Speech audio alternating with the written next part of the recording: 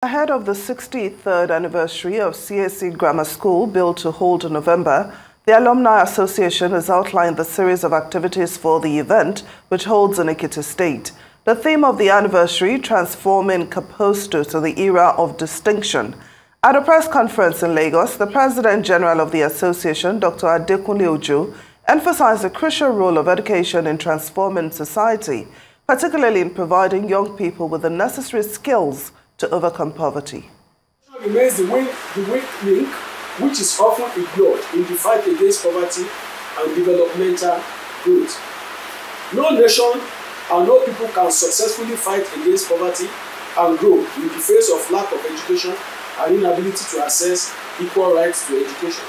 Education will not only enable you to understand your rights, it will also enable you to employ your rights to tackle and defeat poverty. However, need to decolonize our educational system in Nigeria and in Africa. If by now the necessary knowledge, the necessary skills and manpower are lacking, then what is the use of our polytechnics and the use of our universities?